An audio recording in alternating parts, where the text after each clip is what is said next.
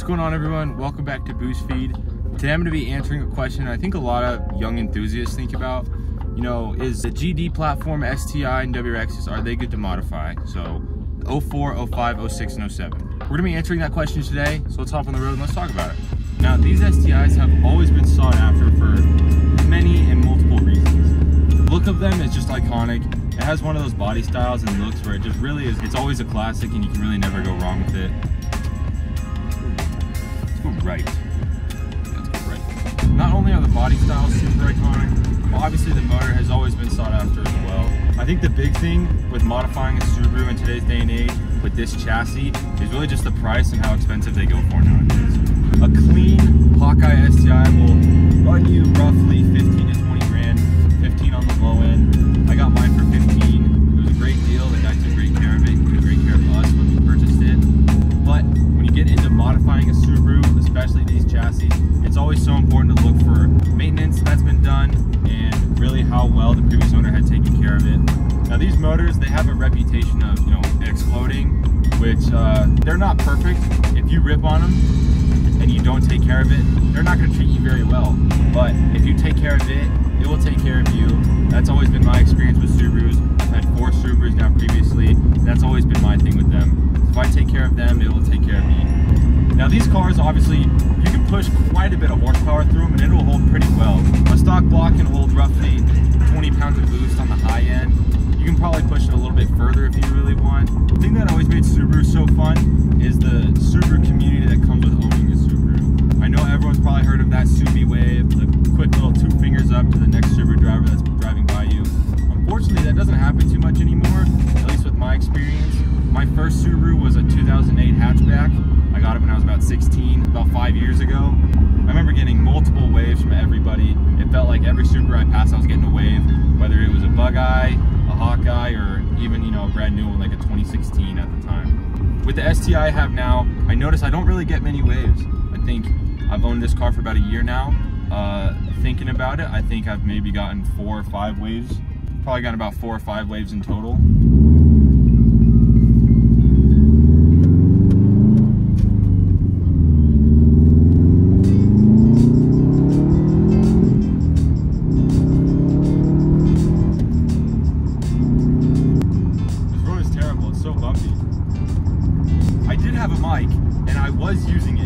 Right as I started, I dropped my phone and it broke the connector piece that makes everything work. So I hope the audio quality is okay. It's definitely not as good as with my mic, but hopefully it's not terrible.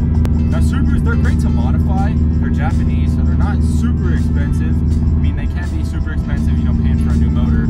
But that's pretty much with every single car. If you're gonna have to buy a new motor, it's probably gonna cost you 4 or 5 grand. These cars handle great. They're super fun to drive. A lot of people think you need to have a car with super high horsepower or a car capable of super high horsepower to modify. That's really not the case. You can get a Civic SI, and while it's not that fast, it'll be super fun to drive. Gearboxes feel great.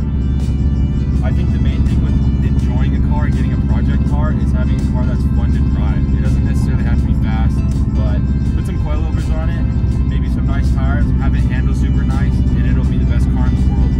That's really the cool thing with STIs is that they come with a pretty good amount of power. They make super good sounds. The STI gearbox feels amazing. The 6-speed feels incredible, especially when adding a aftermarket like short throw shifter on it. My STI currently has a cartboy on it. It feels amazing. To answer the question, Subarus are great to modify. In 2023, it's hard at the moment, mainly because of how pricey they are. A lot of people see them as money pits, which they definitely can be. Depending on how you buy one, if you get one that's super cheap with 200,000 miles on it, that's been through 3 motors, but still in a stock transmission, probably not a great one to buy. It really depends on what you're going for. If you see one that's super clean, that's a great deal, good miles, been well taken care of, those are ones that are good to modify. That's exactly what my STI was. It was a great deal, great miles, super well taken care of. Now, just like every car, I can't guarantee that every STI out there is going to be perfect and great to modify. But these cars are super fun to drive. You can get aftermarket parts for them relatively easily. The nice thing about Subarus is that they don't take a ton of modifications to make them super fun. My car currently has a Tomei catback and a cartboy short throw shifter. That's all the modifications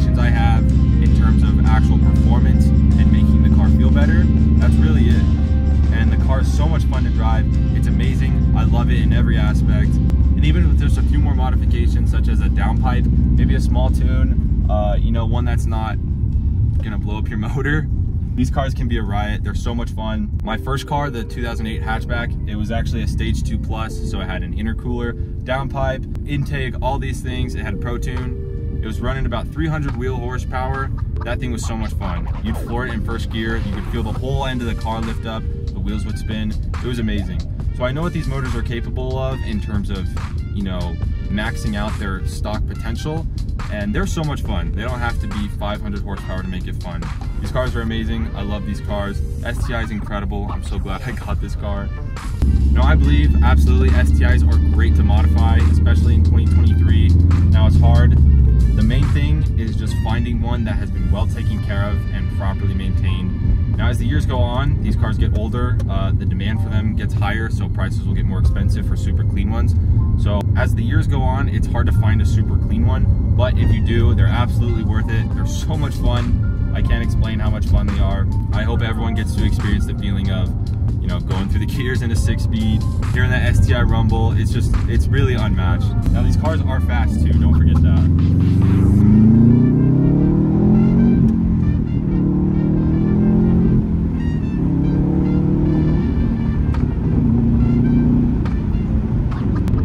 Watching. I hope you enjoyed. The main takeaway of this video is that STIs are great to modify. The main thing is just finding one that's clean and it's not gonna, you know, take a shit on you while you're driving it. All my Subarus have been really clean and reliable. I haven't had any problems with any. Nothing problematic that made me, you know, need to get a new car or anything like that. I love Subarus. I'm a huge Subaru enthusiast. They're great cars to drive. I love them. I can't say good enough things about them. I hope you guys enjoyed. Make sure you guys hit the like button if you enjoy this type of content. Let me know what else you guys want to see.